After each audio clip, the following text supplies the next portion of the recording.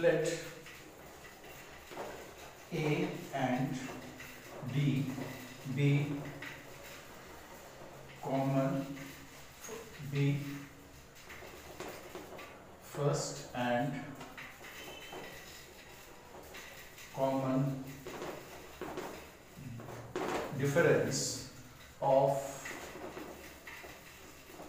corresponding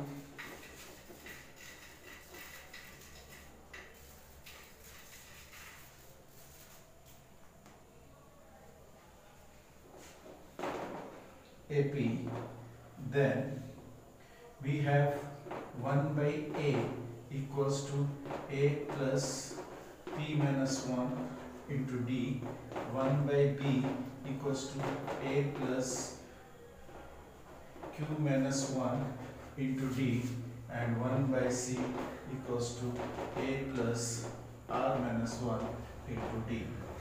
Now, what we can see from here, now from this date, taking A, B, C common from this, we get here, that is A, B, C, it becomes 1 by A, this becomes 1 by B, this becomes 1 by C, then P, Q, R, 1, 1, 1.